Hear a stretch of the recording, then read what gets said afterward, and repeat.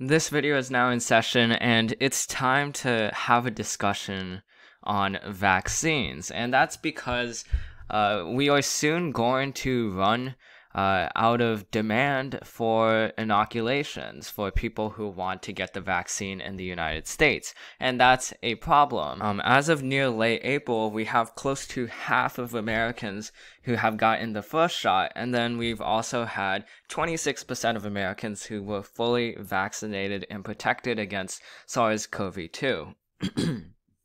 So, as a result, it seems like the United States is doing a great job, right?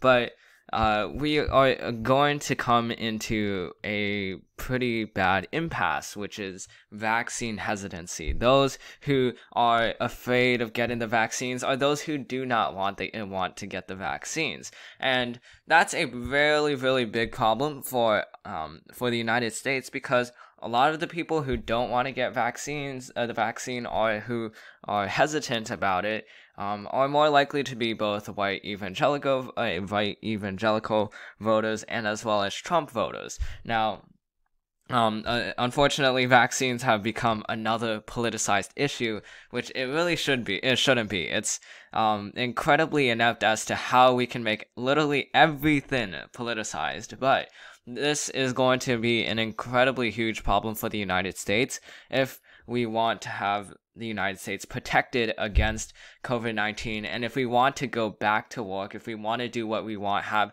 as Republicans say, our freedoms back, where we can exercise our First Amendment right without having a mask. And taking a vaccine is important to get to that goal. So this video is going to be mainly for those who might not want to get the vaccine, and those who those who got the vaccine, those who wish to have other people vaccinated, literally everyone. Okay, I'll structure this video, and I think I might put in chapters for this video, but let's first start with those who are inoculated. So, congrats for getting vaccinated. Oh yeah, if you're not in this group of inoculated individuals, just go into the description below, and I'll have the timestamps where you can either listen to me or not. But please, especially if you are if you don't think vaccines work, or if you don't want to get the vaccines, please watch this video, because I do have some thoughts about that. So first, those who are vaccinated, congrats.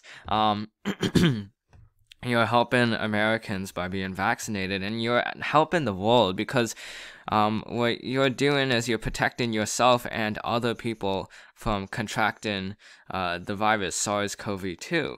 So congrats. I mean, there's not much I can say besides we're getting on our way back to normal. But if you do know anyone who is hesitant about getting the vaccine, then please speak to them, reach out to them, because it's important that all of us get vaccinated. And it's not like a government thing. It's not a thing where Bill Gates is trying to insert some technology into us. It's literally a breakthrough in medicine, where it helps us actually get ourselves treated, and it also benefits us.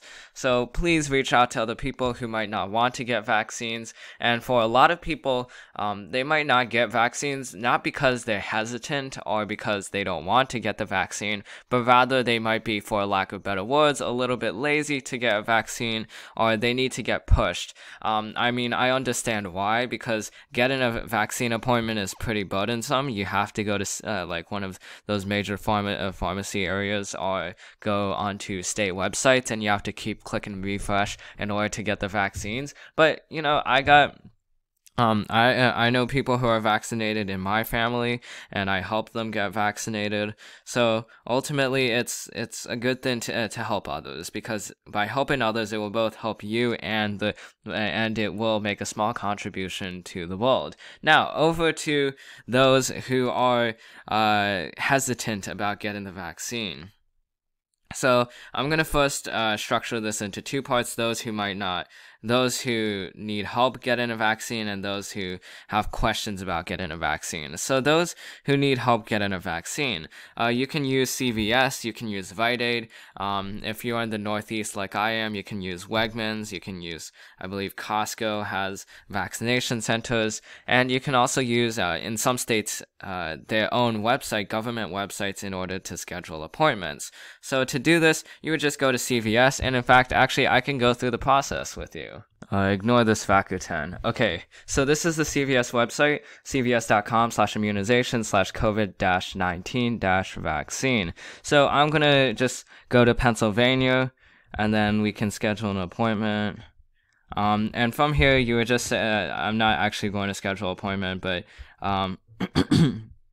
just fill out this quick survey, and then if you need to start vaccinations, and then Pennsylvania, they have Philadelphia, or they have other, because Philadelphia has their own rules. I'm going to just say that I am 20 years old, even though I am not.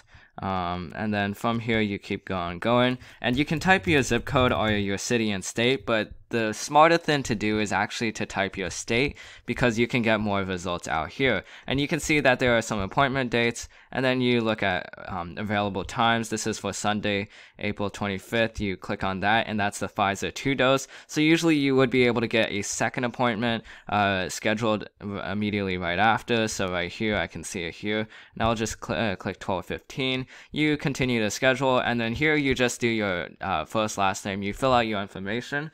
CVS will probably not sell you information, at least I don't think so.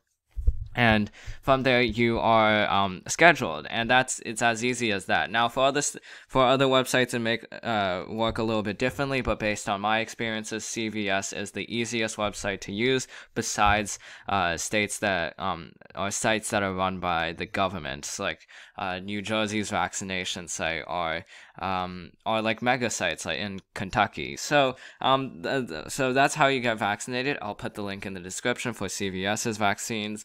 And then those who are vaccine hesitant, who have questions about how the vaccine works, and who also have fears about what happened with the news with Johnson & Johnson, as well as AstraZeneca with its vaccines producing blood clots. So how do vaccines work? Well, I'm going to go through the process of the Johnson & Johnson vaccines. Pfizer and Moderna work a little bit differently, but they ultimately achieve the same goal of making you immune from the virus. So for Johnson & Johnson, when you get the vaccine inoculated into your body, what it basically does is it goes to a cell. So that vaccine is like a dead or inactivated version of the actual virus. So it won't be able to do any harm to you, or it won't be able to have you contract COVID-19. So you're not going to get COVID-19 from the virus. So once it enters in your body, it goes to a cell, and and basically the cell sees this kind of foreign thing, and your cell tries to attack it. And it's easily able to do that, relatively easily, because it's a dead cell. It's a dead virus, or an inactivated virus. So it's unable to do any damage to yourself, besides a few side effects, which I will cover soon. So once your cell sees the virus, it then attacks it, and it kills it. But once it kills it, what it does is, just like for any kind of foreign kind of thing, what it does is it has memory T cells and memory B cells. Now, these cells remember what the virus looked like, and more specifically, the spike proteins, like this. So like this area, and from there, the memory cells know about the spike proteins, and in the future, when an actual virus hits you and gets into your body, then what happens is that the memory cells recognize that cell from earlier on, and then they activate their immune response. So what they do is they trap the virus by blocking its spike proteins, where it inserts its DNA into the cells and destroys cells. So it doesn't do that because of those memory cells, and from their white blood cells help defeat the virus and kill it. So that's how you are protected. This is a centuries-old technology that even though it's old, it has been working for so long and it's been very reliable. Now, what about fears about the COVID, about getting blood clots? That is a possibility, and it's something that should be noted. But the chances of that, of getting a very damaging blood clot that damages your health and your welfare, is very, very rare. Now, obviously, you can still get it, but ultimately it's like the same chances as being struck by lightning. It's not really a large chance, and you're more likely to get struck by lightning rather than to actually get those harmful blood clots. Now, if you do get those blood clots, there's a reason why there are some places like CVS who make you wait up to 30 minutes after you get the injection, just to see if you develop side effects or not. And if you do, then they will easily assist you and get you the right treatment in order to recover from that, and you'll still be protected against the virus. So in the future, when you do actually get the virus, instead of having to go to the hospital and potentially being on a ventilator, you instead just get, at best, or not at best, but at most, a fever. Because even though the efficacy for mild symptoms of COVID-19 differ among vaccines, all vaccines are 100% effective against severe cases of COVID-19. So like cases where you have to go to the hospital, or you might potentially die. So those are 100%.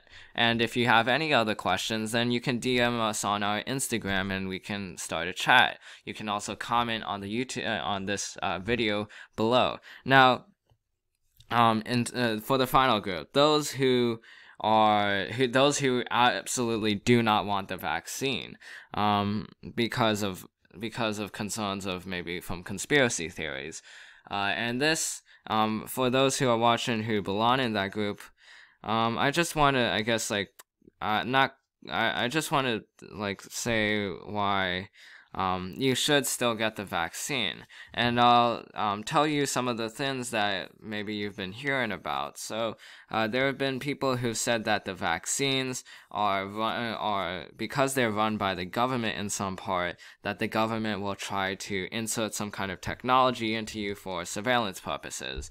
The government does not have that kind of capability, and if they were to actually get that kind of technology, there would definitely be a whistleblower to go against the government, because there always has been. In Donald Trump's era, there were many whistleblowers. In the Obama administration, you had Edward Snowden. So you would definitely have people calling out on the government from doing that, and reputable sources who call out the government.